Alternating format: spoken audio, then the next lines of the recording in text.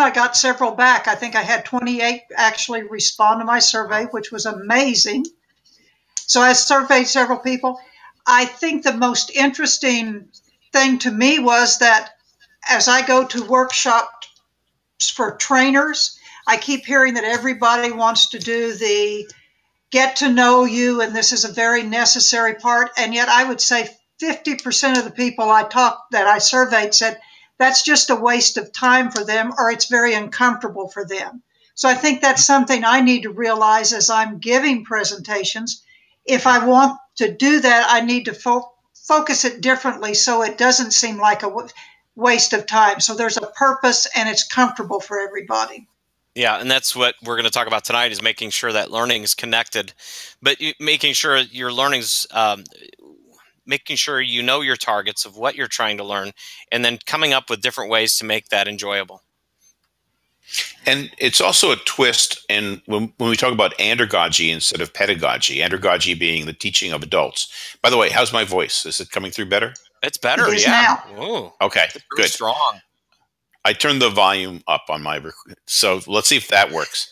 So with andragogy, or with adults, making the information relevant to what they want to accomplish is even more important than it is for kids. And I know that it's important for kids, but adults just tend to zone out and not really pay attention. Whereas kids, somehow or other, sometimes you can get them to pay attention even if they don't understand the relevance. Yeah. So one of the questions I had, because as I was looking at it, what's fun for person A is very different than what's fun for person B or C. So how do you get something that's enjoyable, fun for everybody? That seems like a very difficult process to me. It is, and it takes years. It really does. It takes years of experience. Professional adults, I think, I taught adults for a year at State Farm, which is headquarters here in Bloomington Normal, and I found it. I went back to teaching. I was like, kids are easier to teach than adults. You know, and teachers are a little. There's adults and then there's teachers. we are not one and the same. It really, we aren't. We're a different entity, and good and bad in some ways. But you get to, for the kids, Olga mentioned Minecraft, right? So that is one across the board, 5th and 6th grade, easy for me to use because almost 99% of the kids enjoy using it. So that's a way that, you know, I found, but also giving choice. And that's a whole nother avenue. And Mitch, you know, I know he's studied this, is giving that choice in activities and that pathway, that learning pathway. The only problem that you have is that you have a specific amount of time that you're supposed to teach a specific content, and then trying to find ways to integrate that. So you try to find simple games, simple interactive pieces, puzzles. People like puzzles, and it's just over time you can kind of read an audience and figure out, okay, they like this, they might like this, or even throwing it out there and giving them a choice. How many of you would like to do this, or putting the choice in the hands of the participants. And that's been really a huge part of my teaching style, is that, you know, I'm creating all these amazing things, and it's just like, hold on a second, the students are the ones that really should be, their mind should be running through, right? My early mentor, my first mentor, said that the students should, you know, I do a lot of planning and everything. I'm working hard, getting everything ready. But at the end of the day, the students should be more tired than me, because they're the ones that should be actively working, correct? So if you can figure out ways to have the participants create based upon what your learning targets are and turn that into something fun and present that back to everybody else, that's kind of an angle that you can take, and then you're going to get many different learning styles and methods of, you know, reaching the participants. And then you start banking those, putting those in the back of your head and saying, oh, okay, I remember this, I'll remember this type of group like this type of group like this, and then you start building that up. But putting it in the hands of the people, I think especially adults, because if they're teachers, they're professionals, right? So, treat them that way. Have them give the challenges to them. And so I'm just going to weigh in also, because I'll say that with kids, fun takes a lot of precedence, and with adults, it's important. It really is important. But another thing for adults is immediate relevance. Mhm. And so when you're teaching something, to understand, either because you've done it before or because you've asked them, what's going to be immediately relevant about what you're going to teach them. And if you can make that link, or if you can, through asking them, allow them to make that link. Sometimes you can do it by by doing something that in the class that isn't going to work, and they see that it isn't going to work, and they experience that it didn't work, and you could say, well, how many of you have had something like this happen to you? Now I'm going to show you how to make this, how to avoid this, or when it happens, how to make it right. I know, just an example that we used to use when we used to teach people how to use spreadsheets before they automatically saved, is we had them work on something for about a half an hour. We had them then close it and open something else. And as soon as they opened something else, I was like, something, I just remembered, we got to go back to that old spreadsheet and we've got to fix this. And they're like, well, how do you do that? I said, well, you didn't save it. Oh, well, let me teach you how to save something. Okay. Yeah. And then they got it. Oh, now I know why you're teaching me save. If you can come up with that immediate relevance for other things that you're teaching, you've got them. And does that help? That does. One of the things that my former boss, one of the things that she always wanted when we were doing something, is that what we presented needed to be useful in the class the next day. And if it wasn't, then we had failed. And also, blended personalized learning is a big thing at OPS throughout the state. So we're looking at personalized learning for students. And so now we're trying to make sure that we're personalizing learning also for our teachers. We're not there yet, but we're working on it. And I'm going to give you a web address, and I'm writing it down, thefeast.org, and let me put it in here. And this is something that we can kind of get into maybe the last week, because I'm just thinking of the time that we have tonight. Here's the thing: this has been a professional development, and there's the teacher feast, there's a kids feast. I just put it in the chat. It's a week-long PD, and basically the beginning of the week is our mini lessons. It's really, you're kind of getting into I want to learn about creating websites or using audio. I mean, Olga was talking about music, how to teach the teachers how to use audio and mix audio and video, and then also so you can teach the students how to do that. But the beginning of the week, like the first day, these are mandatory classes. The second and the Tuesday, Wednesday, and Thursday, it's basically teacher choice. These are the classes that are available. This is what you can take. And then you can start getting into it Thursday and Friday, is that we have a 5-to-1 teacher ratio. So, trainer to teacher ratio. And so by the time they leave, so they could be working on things on Wednesday, Thursday, and Friday. They're working on projects or tools that they are going to use for that next school year. So you're right. You have to leave. You need to have something ready to go. Teachers want to feel like they have something ready and not wasting time, because how many times have I gone to a workshop and I get to the end and I get all this information and then I don't have time to implement it or even work with it. And the feast.org is one way that it really helps in giving the teachers time to work, and then find people that are able to help them work with those tools. So we can talk about that one later, but it is the finest PD that I've worked with. You're talking about, 93 to 95% highly recommend after the week. And it's been going on for 15 years. So just one of those things, but the fun can be, there's enjoyment. I enjoyed that I've been able to work and complete something, and I've not wasted my time, and now I'm ready to go, the next day or the fall, because this PD's in the summer. So hopefully that helps you out, Jean. And then Jenny. Hi there. Hello. Now, I think I tried to click on your link, for your survey, and it was that yours that denied Yes. permission? Oh, maybe it might have been under the WG domain, so I'd have to share it. Okay. Yeah. Don't. It's okay. You summarized it, and you're going to summarize it now. So. Okay. Well, I wanted to first just share like one idea for Jean, because I deal with adults all the time. Androgyny is like all we do. And with my team of, educators, one kind of break the ice activity that doesn't get too personal and helps to kind of focus them in on what we're going to be talking about is to give them kind of a spectrum. And you can use tape on the floor, you can use a blackboard, whatever you want to do, that kind of relates to things. You can start with things that are a little more funny, like,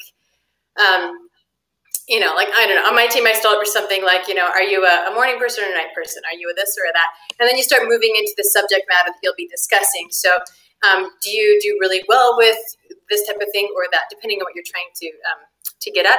And they can kind of align themselves, and it's sort of fun because they're up and they're moving and they're touching other people and maybe standing next to people they don't usually. And you can even harness that to say, okay, so we're going to be working on this. These people do really well with it. These people not so much. Please pair up with someone on the opposite end. And then you can kind of roll into the workshop part of it. Anyway, that's adults, well, at least the adults I've worked with really respond well to sort of like put yourself on a spectrum rather than like raise your hand and tell us all about you, So we're doing this all wrong then. When you have a group of three, there's not much of a spectrum. Okay. I mean, like it's okay. But anyway, just throwing that out there. So for my team survey, so the questions that I asked was, what do you like to do in your free time? What subjects did you love or hate the most in school and why? Describe your favorite teacher. What types of things did you do in that class? Mm-hmm. What do you most want to learn this year?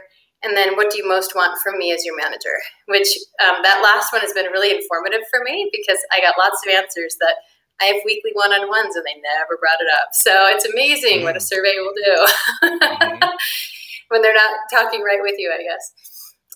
But there are a lot of themes in terms of the things that they want to learn how to do. Many of them, it was some efficiency strategies. Some of them, it was, mentoring particular situations. So it gave me some great ideas about how I could do some team training. Cool. And in terms of fun, I'm going to start doing my weekly meetings, starting them with a weekly poll that might be serious or might just be funny. And I asked them all to, we do user manuals on my team. So the other thing I wondered about with Jean is if the people she's working with, is this like a one afternoon thing or if it's something that she's doing for a couple of days with them. Sometimes having them create a user manual is really helpful because they can share it with their colleagues and it can have a few simple questions like, how do I like to get feedback? How do I not like to get feedback? Do I like emojis or not? Like it can be simple things, but just stuff that helps to avoid some easy miscommunications on a team or among a group of colleagues. Yep. And I like the fun, having simple games or having a poll. What's funny, we're talking about fun, is that most of my students don't know the cartoon, The Far Side, the comic, The Far Side. And so I've opened their eyes to the intelligence of The Far Side. And they just starting out the class. And I remember a professor in college, I enjoyed them, but most kids, oh, great, another Far Side cartoon or comic. And it was just like, but now these kids, they don't know what they are. They're like, this is awesome. And I go, yeah, it is. So, just lighten up the moment, I think is nice. Just feeling that comfort. You were going to say something else. Oh, just so I'm using this in the team. My team has grown a lot. I've got 5 new people starting right now, and so I asked them all to look to. I paired them up with people they don't usually talk to very much because of schedules, and they need to read the other person's user manual and then have like a little mini 3-minute interview where they ask a question that they have after reading their user manual. And then in our team meeting, they'll kind of report out on that. So that way, you're not telling about yourself, you're telling about somebody else. And sometimes that's a lot more comfortable, especially for introverts. So when you say user manual, you're not talking about a user manual about how to use something else. You're saying a user manual like, how do you interact with me? For you. Yeah, exactly. Wow. Like, that's cool. How do you work with me at work, right? So, and I did this as a manager where I had all kinds of things. So I had some unfiltered information about me, like I'm often late to meetings, right?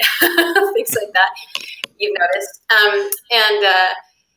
And also things like how to get an extra gold star with me. Like, what are the things that capture my attention? What are the things that drive me crazy? And also how, like if you really need me to do something, how should you communicate with me about that? Like, so it doesn't fall to the cracks, basically. So just giving them some ideas that they can figure something out right away without having to like take a few months to figure out like, oh, this is how Jenny works and this is how I can work with her. I like that better.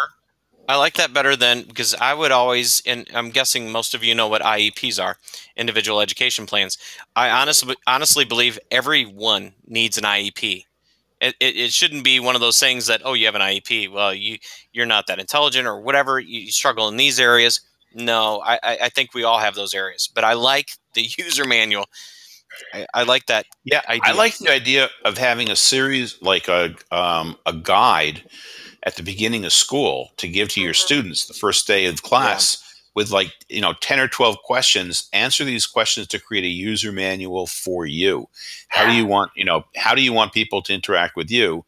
And then the second day is maybe, okay, now discuss your user manual and somebody else's user manual with another student, and then have that other person, your partner, talk about how people should interact with you. Yeah. I love that. Yeah, that can be really helpful. It saved a lot of tension on my team. So yeah, and then I'm trying to think of other fun things to do. I have a team meeting every week, so I'm still brainstorming. I love the idea of putting up a cartoon or a comic. So I'll have to find something for that. But I have a collection of short little videos from YouTube that I pull up. Just things that, the new one that I have, because being in Bloomington Normal, the State Farm commercial with the dog and the veteran and the homeless kid about helping neighbors. I don't know if you've seen that commercial. The guy's on a subway and he sees a picture of a dog, lost dog, or, help a pet. It's got a popular song on there. My girls sing the song every time they see the commercial, but that's kind of a sad, that's kind of a sad one, but emotion is part of that, that you want to help and you want to do some good things. So, it's just capturing those moments. Yeah. And setting the mood. Sometimes absolutely. A little somber. Okay. Well, okay. Thank you. Thank you, Jenny. And so, maybe we should move on to, we covered kind of learning objectives for this session. And so the next slide, yeah, I got it up here because, I have multiple screens here. So learning authentic and personal and others, learn from and with others. And that's the next thing. So share your video list. Well, first of all, share a video list. Zach is Zatch. And my name is Zack. Sorry, it's my that goes father. into your user manual, right? That is in my user manual. Right. I'm not a Zachary. I'm Zach. My dad it's a whole story. That's embedded in me. It has nothing to do with you, Jenny, or anybody. So yeah, there's one of those things. So okay, Zach will. Yeah, exactly. See, your IE. Okay, very good. Next one here. Let's see. Okay, always learning, improving. Okay, so this was a debate that Mitch and I were having. So for me, learning as an educator, if you're not learning, and that especially for I think most of you that are in PD, you don't have a job if teachers aren't learning and continue to learn. But if you stop learning, you should get out of the profession. That's the way I look at it. But learning today is like the Titanic, and this is Mitch and I were having a debate because this could be looked at in many different ways. One of the ways that Mitch, you had this. Okay, so there were many crimes of the Titanic. Right. So yeah, because when I saw this slide, it was like, well, I think everybody agrees that the sinking of the Titanic was not a good thing. It's not like people are saying, oh, the Titanic was good because 10% of the people got out, and it's really most of the people are saying, hey, it's not like the education system is good. So let's let's take a look at what when we were talking about this, yeah, learning, but I was also thinking the education system, because there's a small percentage that is succeeding, right? That Right. is, no matter what whatever situation you put them in, they're going to be okay. But that percentage has been dropping ever since I started teaching back in 1995. It's you teach the same way, and you're doing the same thing over and over again, and you're expecting the same results. And it's not happening. It's actually getting worse. But let's go to the crimes that we talked about. So the first crime was that the Titanic was correctly. Nobody understood. Nobody thought about the fact that having all these the bottom of the Titanic, that as soon as the water started spilling out of one bin, and the ship would probably sink. So that was the first crime. The second crime was that whoever was watching this gigantic iceberg right in front of the ship. So they cut the ship, turn the ship, warn people. There's done, but they didn't do. And back on the because you're kind of breaking a little bit, but seeing the iceberg, yeah, we see the problems in education, and we want to make changes, but we're such a large ship that we have trouble turning. we don't turn very quick. By the time we make the changes, something new happens, right? Something new, the next new way of learning comes about, right? So yes. Right. And we have many icebergs in education. Okay. So people weren't watching out for disasters on the iceberg. They just were merely going along, and they hit the iceberg.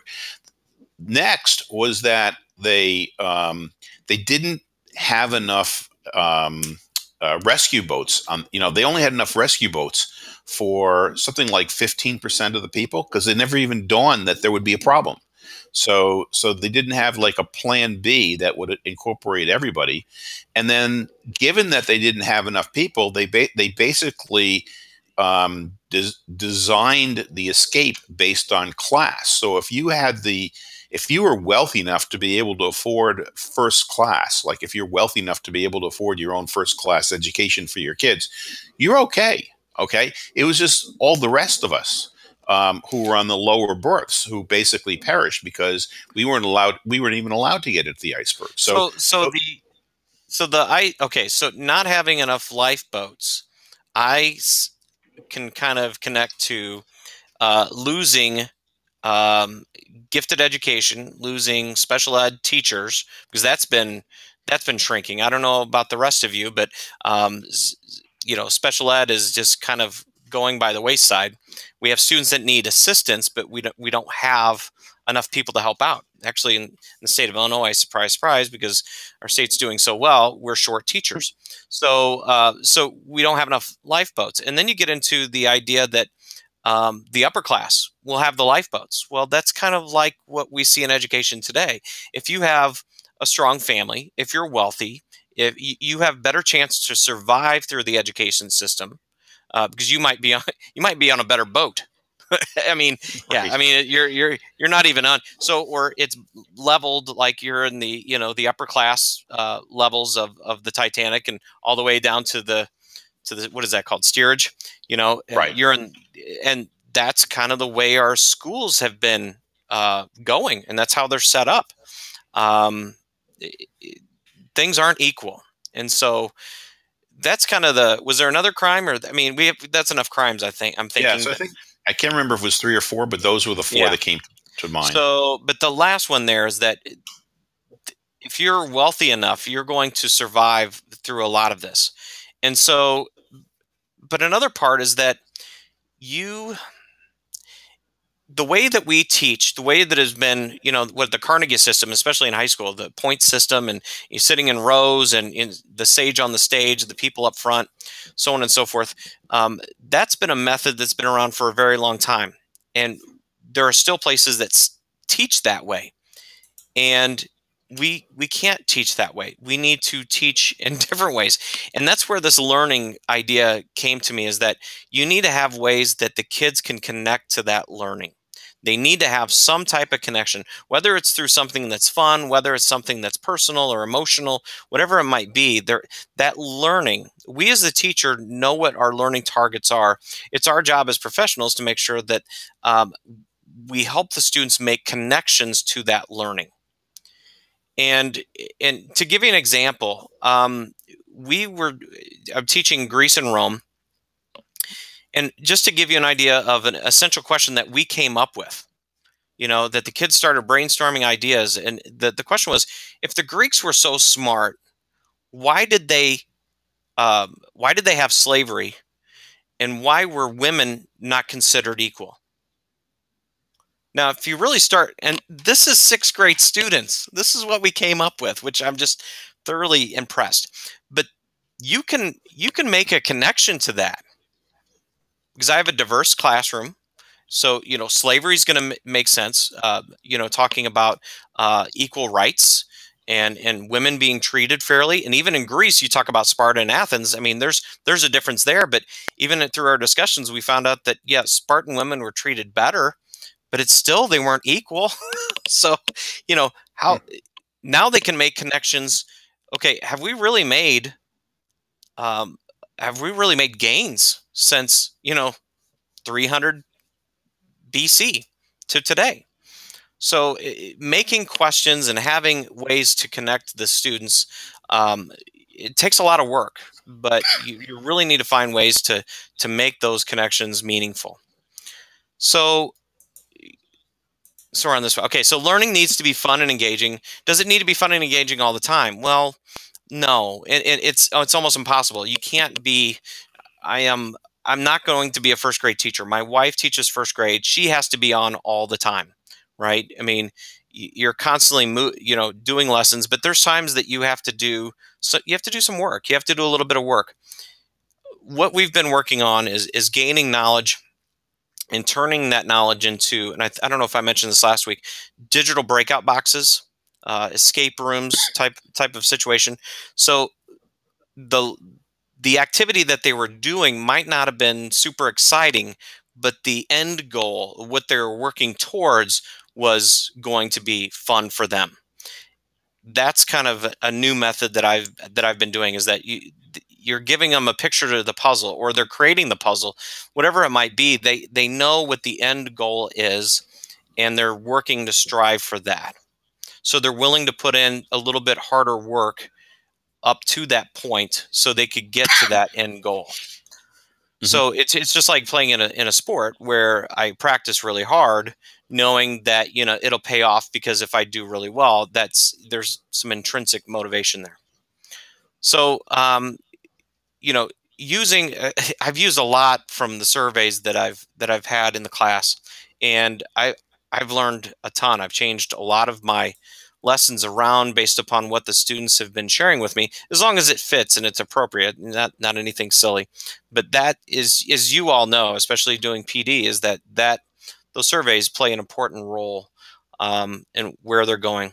And so sometimes the simple changes can have a big impact, like I was mentioning with the comic strips. Those just little moments like that, breaking it up, not having, especially if I go 15 minutes, I try to change activities up every 15 minutes in the classroom to keep things going. And I'll even ask, because they've been working out on these breakout boxes, and I'll set a timer. 15 minutes goes off, and I go, okay, are we good? Can we sit? And they're like, when they start yelling, no, we want to keep working, then you've got them. Okay, they can have sustained work. But a really good book that talks about simple changes is Mike Matero's Explore Like a Pirate. And he uses dice and cards and risk, taking chances and risk throughout his class periods. And sometimes it's one of those things that, okay, we're going to do this choice or this choice. Hey, do you want to roll the dice? You just something silly, something, to try. Well, if it's an even number, we're going to do this activity. If it's an odd number, we're going to do this activity, just to change things up a little bit. Those are always fun. Okay, I feel I'm at a moment here that I've talked too long. So does anybody have you want to raise your hand? Do you have any comments to ask questions about what we talked about? If you want to know the history of the Titanic, You know, I've read a lot about I read a lot about it. You know, those poor people in steerage. Yeah. Yeah. So anybody raise their hands? Or are they So just what are some of the sitting things that you can get from Explore Like a Pirate? You know, because I know he talks about gamification and game-based tools. So he likes doing point tallies. So you're doing an activity, you gain experience points from that. The more points you have, the more that he'll come up with a game that you know, you get more chances at a game.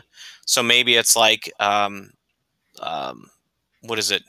Not Jeopardy, like a Jeopardy board where it's, you know, here are boxes and you turn around the box and there's you can win, you know, 500 experience points, or you win a piece of candy, or, you know, or you have to wash all the tables, or, you know, he has all these different things that, you know, just kind of crazy stuff out there, ideas, or you get an extra bathroom pass, or, you know, it just, you know, you don't have to turn your homework assignment in. You know, you can skip a homework assignment. You know, I'm not big on homework, but that's, you know, just giving you an idea that there's a lot of different, and I'm sitting here thinking, where's that? Of course, when I'm wanting to find the book, of course I can't find it. So did I let somebody borrow that game or that book? So it's one of those things that it's just kind of sometimes it's just silly ideas that he's able to implement in rolling, you know, like I said, rolling dice and so on and so forth. I've been using something called Classcraft, which is it's kind of a upgraded version of Class Dojo. And I don't know if any of you have ever seen that. So it's like if the kids are doing good things, they earn experience points, and then they can change their avatar and add clothing and change, you know, different parts of it. Just little fun things with that. And I mean, you mentioned Kahoot. When you use Kahoot, do you come up with your own questions, or do you use questions that other, you know, that are in some library? I'm having my squirrel moment here, Mitch. Okay. I'm sitting here like, I know I have the book somewhere. So Kahoot, what I really enjoy doing, most of the time I just look for Kahoots that match up with what I'm doing, and I'll edit them and change them up.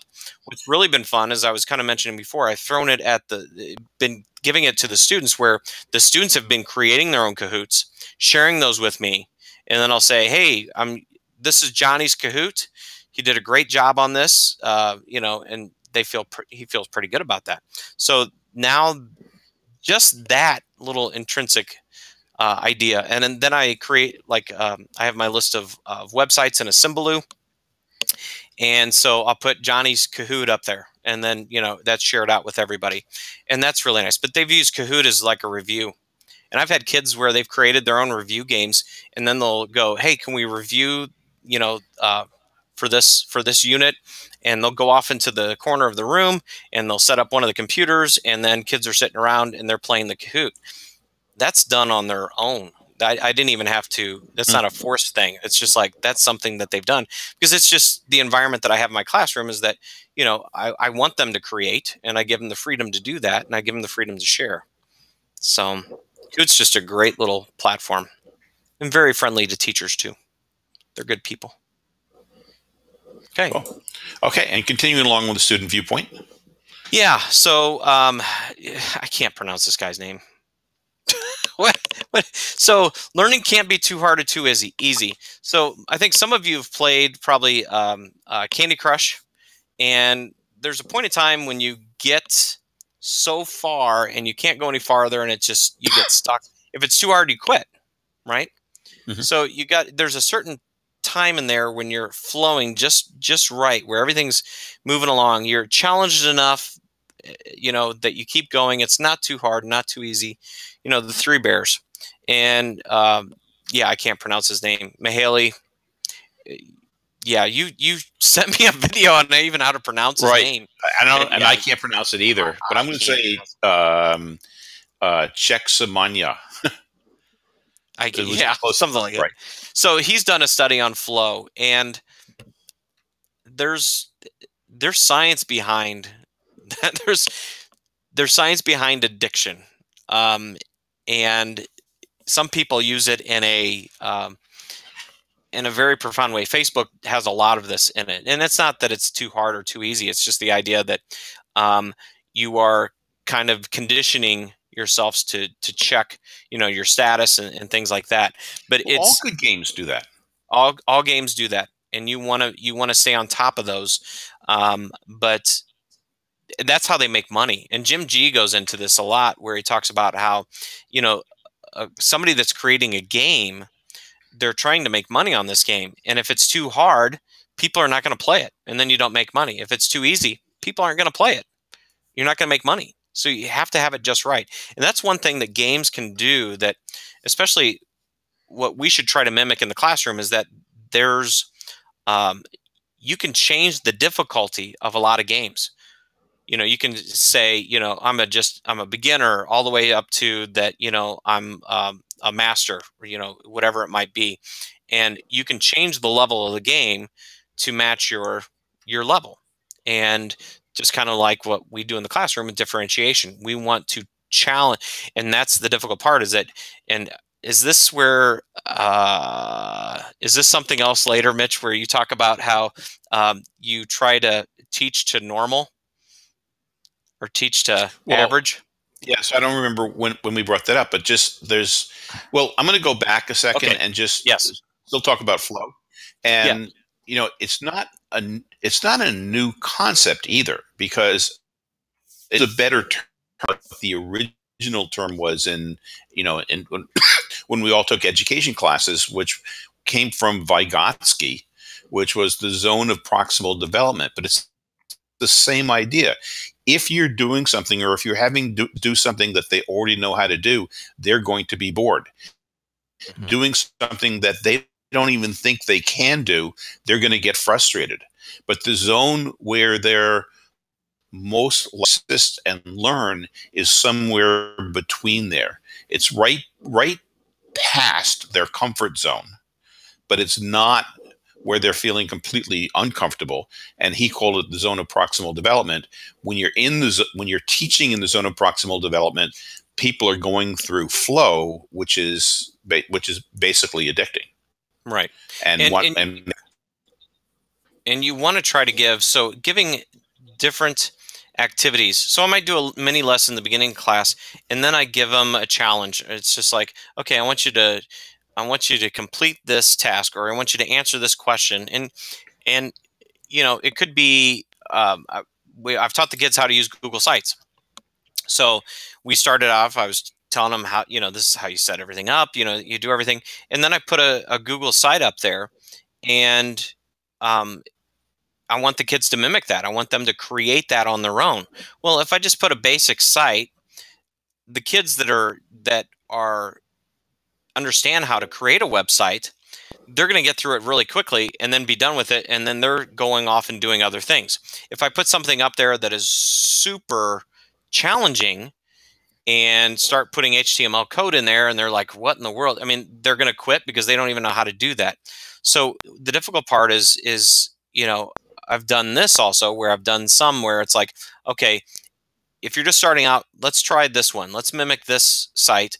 If you want a little bit more of a challenge, go to this, try to create this page, try to mimic this page. And that's, you want those kids to be able to have somewhat of a challenge, and you don't want to scare them away. So I think we've got this one down. The way you're talking about it, though, or not even though, the way you're talking about it is the way you actually teach it. But the way you design it is actually the opposite of that. Is you think, where do I want them to end? Okay, so that's the end goal. But the end goal is probably beyond what they're comfortable doing. So as you're thinking about how you're progressing from where they are to where they're going to be, you start with, well, what supports do I need to give them so that they can get close to this and feel comfortable? And then which of those supports can I move away to make it more challenging? And then which supports do I move away? So the way to think about keeping people in the flow is, starting off, or where are they now? Where do I want them to end up? And then what are some scaffolding and unscaffolding steps that I can go through so that they're always in that flow state, or the material is in the zone of proximal development. Okay, so now I'm seeing, because I had my instant message thing behind my conversation with admin. Okay, so I'm going back here. So, and I can't Jenny, see that. So people could be talking about me, and I don't even know. Yeah, Jenny, you don't need to apologize. It's all. I'm going back. It's all good. It's just one of those things. It's my dad's fault. Yeah. So, let's see, and then let's make a deal. Yeah, or Price is Right. Plinko board. Totally. Yep. And then Jenny also, Chick sent me high. Remember that, Mitch? That's how you pronounce his name. Yes. Thank you. Yeah. Thank you. Yeah. And let's see, saw the information about the guy and Flow and LearnX course on deep learning. Yes, definitely. He does have a good TED Talk. You are correct. Does this mean that a modular approach to lesson is easiest to personalize in terms of challenge? Okay, now I need to break this down. Does this mean that a modular approach to lessons is easier to personalize in terms of challenge? What do you mean by modular? Like sectioned units? Is Jenny's? Well, do you want to come up, Jenny, real quick? Yeah, Jenny, would you mind coming up?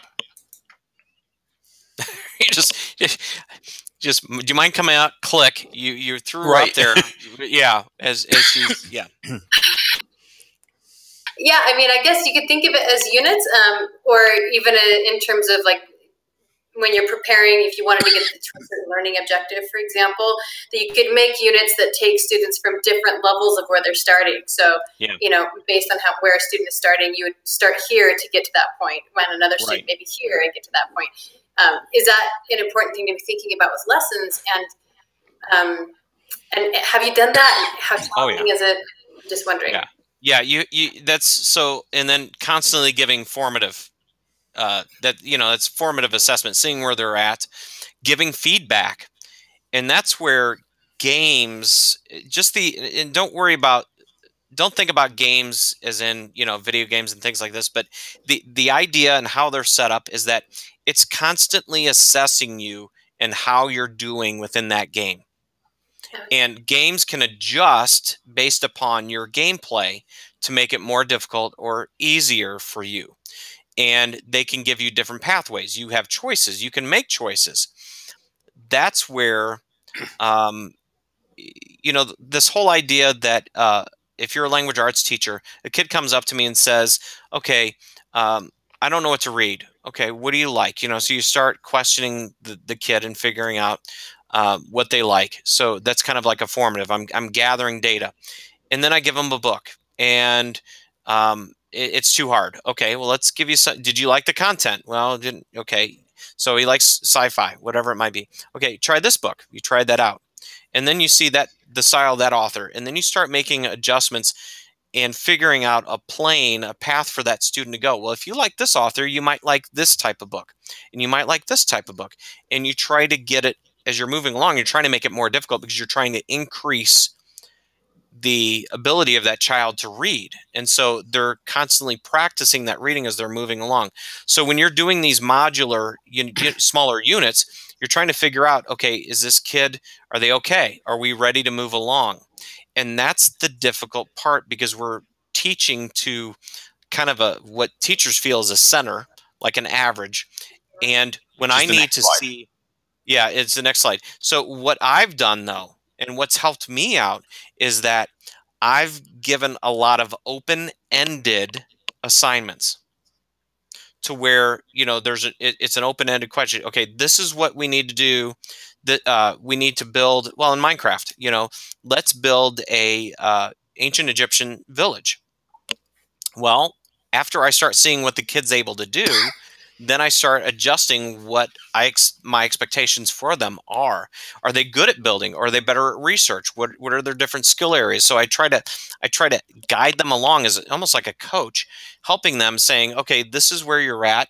Okay, now with the end in mind that I want them to understand how humans interact with the environment, which is a target, correct? So I'm trying to figure out ways for them to do that, whether that's building or doing research or even project management. Maybe I had one kid that was really good, might not have been able to do the individual skills, but they were able to go around and start mapping things out. Well, these students need to work on this part, and these students need to work on this part.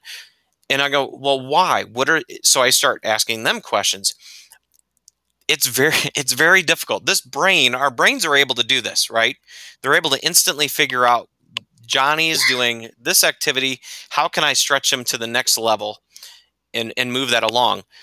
That takes years of experience, right? It takes years of practice, but that's kind of where we're heading to. And I'm hoping that technology can kind of help us along a little bit to give us a little bit more data so I can do that. But it's really figuring out what the student's able to do. And then it's also finding out that, especially in a Minecraft project, this kid really likes to build and they're having a blast with it. But I also got to make sure that they're understanding and reaching those targets that we've set up. And that's sometimes, you got to move them along and make sure that they're doing that. So yes, breaking it up into smaller chunks is very important before they move on to the next step. But they always have the picture of the puzzle. They always have. So I mentioned this before. My first mentor talked about you want to give them the picture of the puzzle, right, before they start, and then they can, because if you give them the puzzle pieces and they don't have the picture, it's almost impossible to create it takes a long time to do that, and it gets very frustrating. So you give them the picture. These are our goals. This is where we're getting to, and you're constantly reminding them along the way. But on a project like Minecraft, I've got 25 kids. I got 5 different pathways to get to that end goal. It's tough. It's really difficult to do. And I want to just cover something with methodology, because going back to this slide about flow, there's a difference between the gamer's vocabulary and the educator's vocabulary, even though the terms mean virtually the same thing. So educators talk about the zone of proximal development, okay? But in game design, you talk about flow and Fiero, okay? I'm not sure that Jane McGonigal, I think, is the one who used the term Fiero, but it's that moment where you say, "Yeah," I got it. She owned one in the 80s. So, they're kind of related, okay? Flow happens when you're in the zone of proximal development. Educators talk about scaffolding and removing the scaffolds. Well, gamers talk about levels, level up. So you're just changing your vocabulary can just make what you're doing more exciting to the students, because when you're talking about, okay, now it's time to level up. Well, that's a lot more exciting to the students than saying, well, okay, now I'm going to make this a little bit more difficult. So, maybe adopt a little bit of the gamer's vocabulary as we talk about what we're doing in the classroom.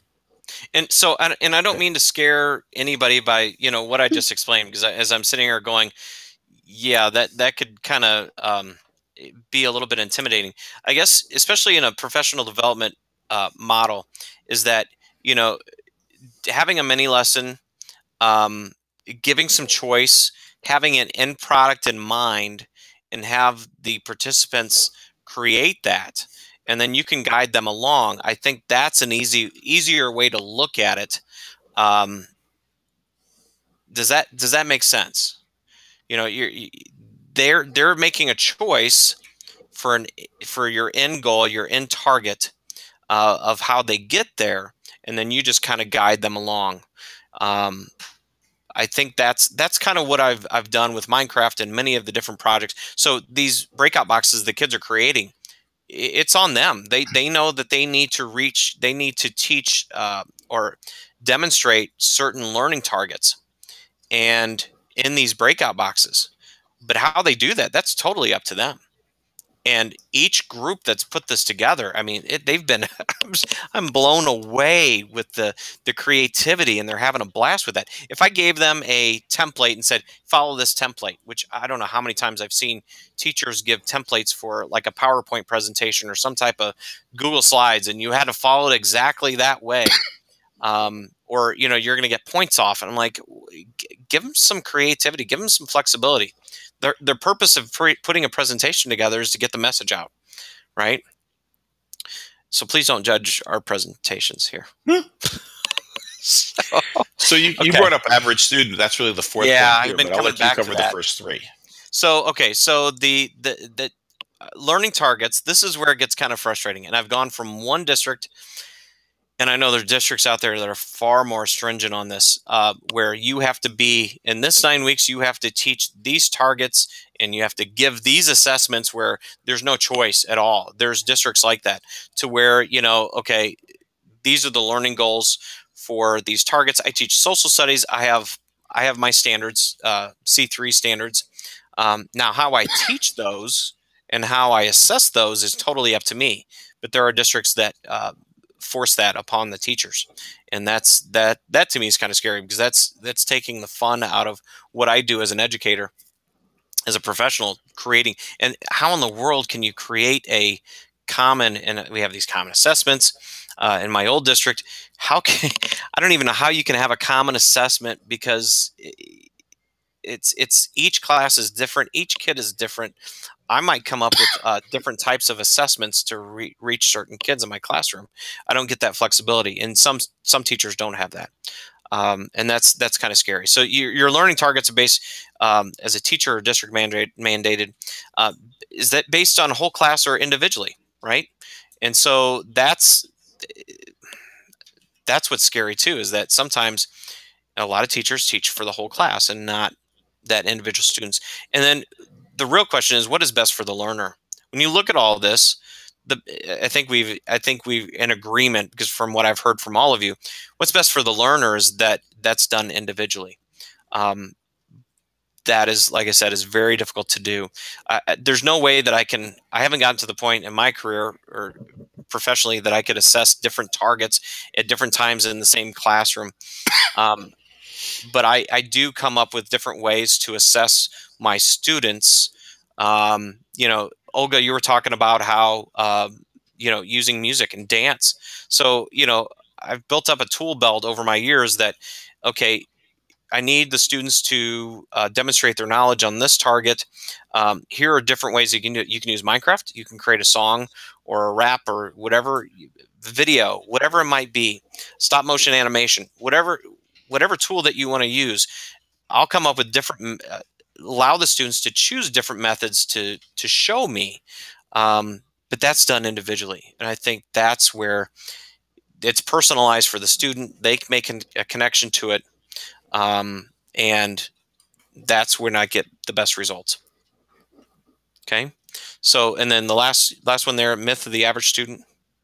Right. Well, that's there because you know, we talk about the average student and the proficiency, but it was interesting if you look through this article.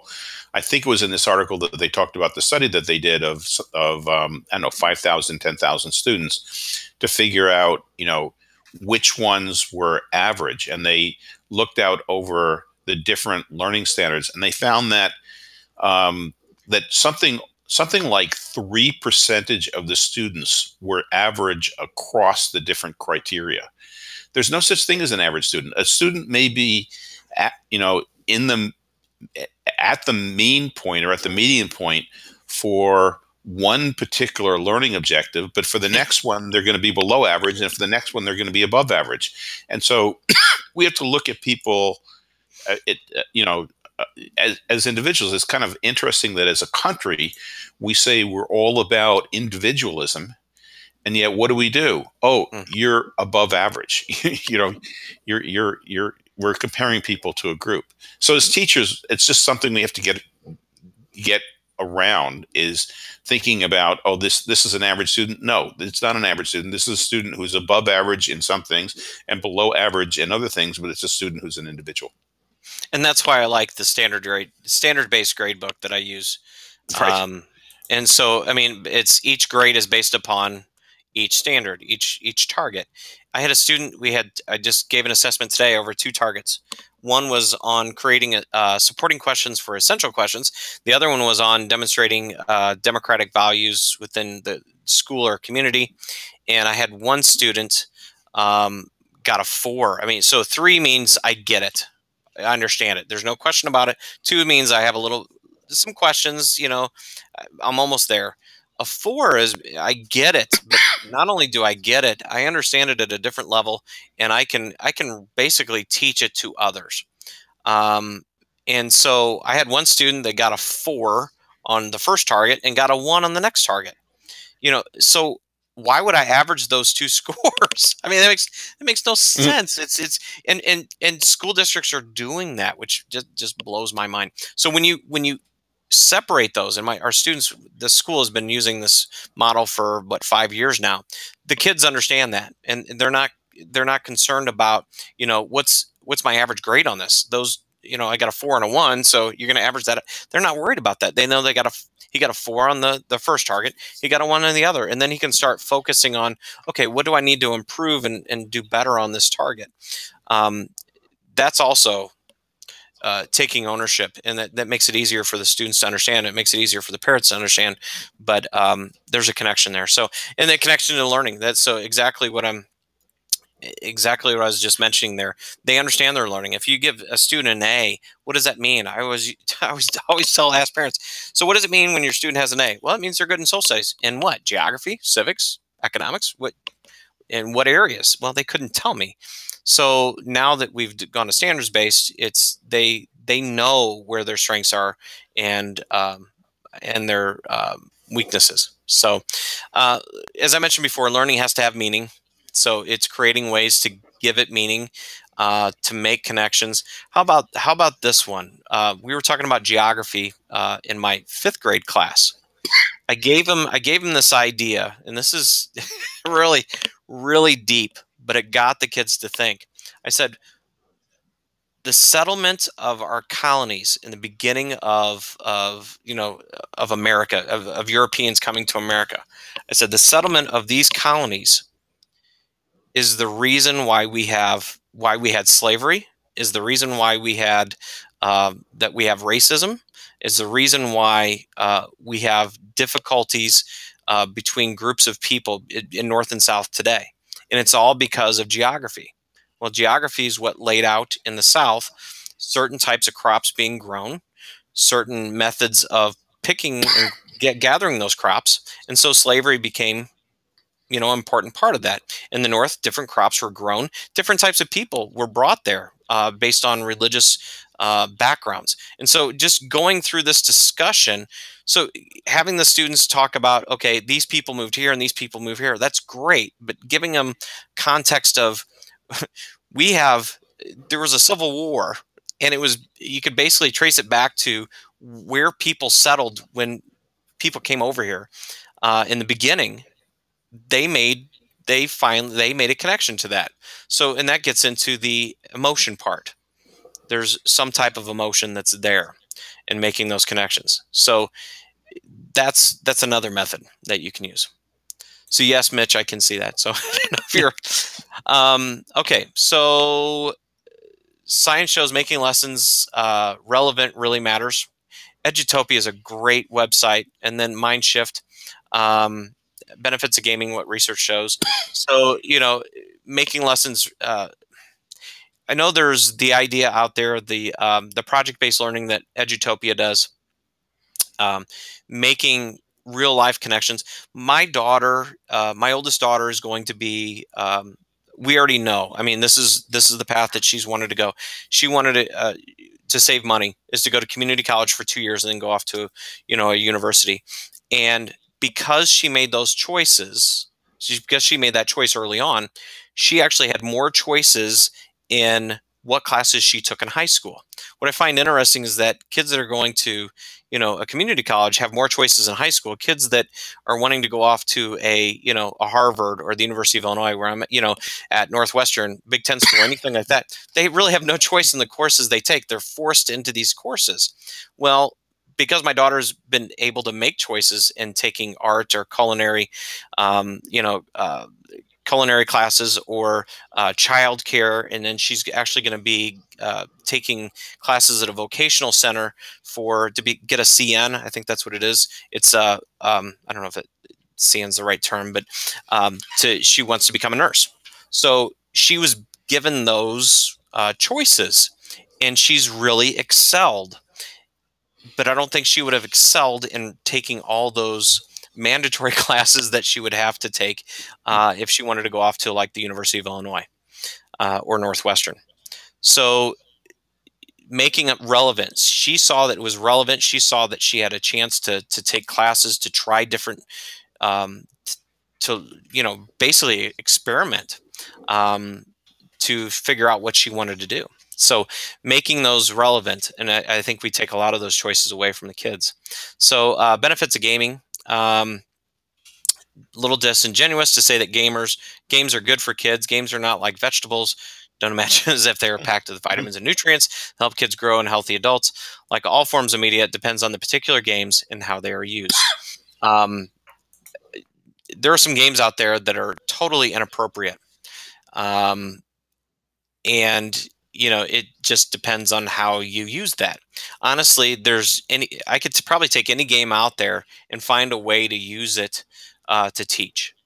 It's all there, whether it's poker to World of Warcraft to Uno. I mean, you can find ways to use games, but it depends on how you use it, right? Okay, so our time is flying here, Mitch. Let's see. Gene said, with the 4x4 mandated in Texas and now in some extent Oklahoma, unfortunately, there's no time for I know, and that's what's really frustrating, Gene, is that I'm sorry, I hate to say it this way, that's the Titanic. There's the iceberg, and they're not concerned about making course changes. In fact, they're full steam ahead. And that's what's very frustrating. You're on a very big ship, and it's not wanting to turn when all the research and everything's telling us that you need to give more flexibility, and you need to give teachers and students the opportunities to experiment and explore and individualize. Yeah, I'm sorry. I'm sorry.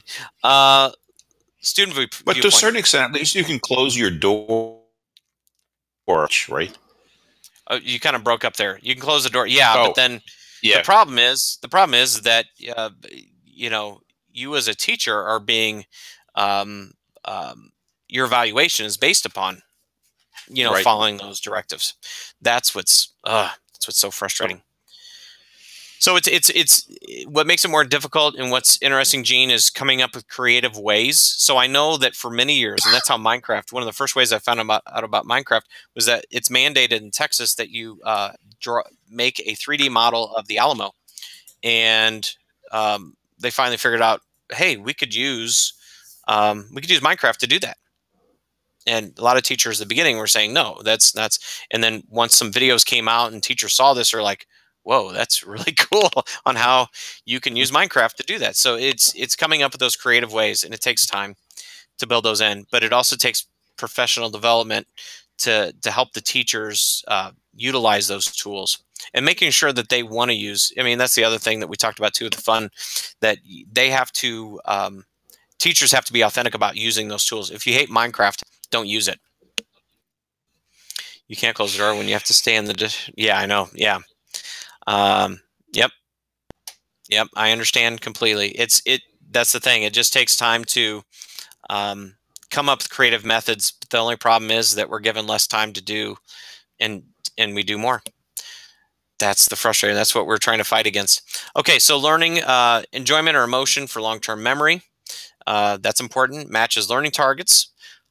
Flow, not too easy, not too difficult. Learning is individual. And then great book with James Paul Jim, about video games and learning and literacy. So he's an amazing. This is just a great checklist. This link, and it's in the collection also for the week, about what are the principles of video games that really apply to education, and then you kind of reverse engineer that, and you think, well, given that these are the learning principles you're teaching in class, how do I know I'm supposed to be teaching X, how do I use this? How do I use a couple of these learning principles as I'm teaching about that? Yeah. And Gene, I'm really somewhere down the road, whether it's next week or we connect, I really want to kind of walk you through the teacher feast. because it gives you it gives teachers time to learn, but also plan and create. And that's all part of the professional development that's there. And that's a way that we've worked around this. So there's a local school district in Champaign, Illinois, which is Champaign-Urbana. That's the University of Illinois, where they're wanting to learn about games and learning. So we're creating a teacher feast that they'll get some technology training, but they're also going to get some games and learning training. And me and some others will help them figure out how to integrate playful learning, so that when they go into the next school year, they'll have lessons ready to go, and not be where. And then start connecting with other educators that are doing it too. So they're just not hung out to dry. Or they go to a workshop, this is how you do it, and then the workshop's over and you've done nothing to plan for it, and then you've got to do it on your own time. That's why I love moving us along. First we covered we just covered to learning. So what is oh my goodness gracious, are you kidding me? So we don't have a lot of time here, and it almost makes me wonder, because I know we go until 8:30. If maybe we have 9 minutes ahead. What? Pardon? You're breaking up, week. Yeah, you broke up there. Is he breaking up for all of you too? Okay. Maybe we can cover some of this next week. Yeah, that's what I was kind of getting at. So okay. So how do you want to handle this? I know we have it. Would that be okay for the rest of you? Because next week was supposed to be a recap, but maybe next week we'll use to cover the others part. Yeah. Because there was just so much tonight. Yeah, if you can respond, is that okay to go through the others part next week? Yeah. Lot to digest. So then let's cover a little bit about what people should do over the course of this week. Okay. Do you want to do that, Mitch? Sure. Okay. So on the Twitter chat, which is hashtag EdchatFLO, we're going to ask 4 questions, and what we'd like is for you to respond to these questions and also respond to the answers of the other people in the class. What were the takeaways from this second session? How can you use them? When is it okay to have fun activities without specific learning objectives? What is a fun activity that you'll try and that will also involve learning? And then I'm going to take out try to readjust with others. We'll readjust the question. And then so far, what differences have you noticed in the way you teach since the course began? So that's those are the 4 questions. What would be great is if you could create a lesson plan and put it in the second sheet of that Google spreadsheet. There's a link to it in the collection for this week. So create a lesson plan of something that you're going to teach. And don't do a lesson plan like, oh my goodness gracious, like the ones that my interns have to do for the university. No, it's just one page. Right. Nothing. Half page. What's the name of the woman that I can't remember the name? The lesson plan. Her name's associated with it. And we might adjust this. What I would really like to see, and maybe we can put this in there, Mitch, is that what is something that, how have you taken a learning target or maybe an activity that you've done and made it in a way that either has an emotional or a personal connection or adding some type of fun to it, right? So really we have those ways. We have the emotion, it could be fun, and then maybe a personal connection, right?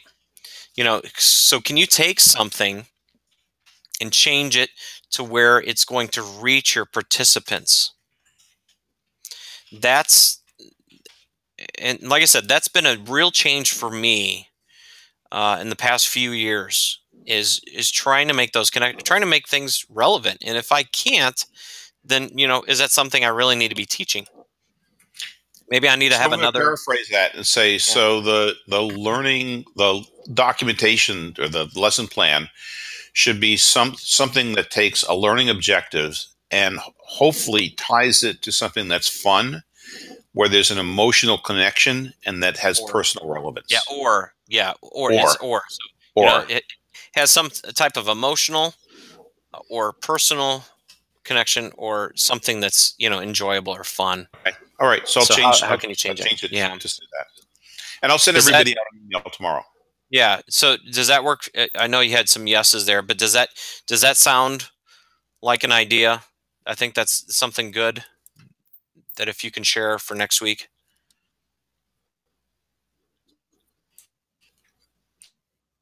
Please respond. Okay. And if you have questions, there's a delay. I'm like, they're just not responding. If you have questions, come up. Yeah. If just raise your hand, and if you want to ask us about this week, want to come up, that would be great. Cool.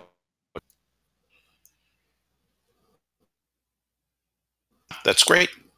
Then I'll send out an email We've tomorrow done our job with kind of revised instructions for this coming week. Okay. Okay. Good. Hopefully that gives you something to think about. Okay. And Mitch, just speaking out loud here. here. And please give us some feedback. Can you hear me? Other than the fact that Mitch is breaking up, and I don't know if I'm breaking up or not. Please give us some feedback. Yeah. We might be looking at another platform for next week. So look for an email on that, please. Because, it's continuing to break, Mitch. Okay. Yeah, I'll set up with a different platform for next week. Okay, cool. Okay. Good to see all of you. And see you all online during the week and back on, probably WebEx next week. Yeah. Okay. All right. Good night then. Take care. Good night. Okay. Bye. Mitch, do you want to get on Skype? Sure.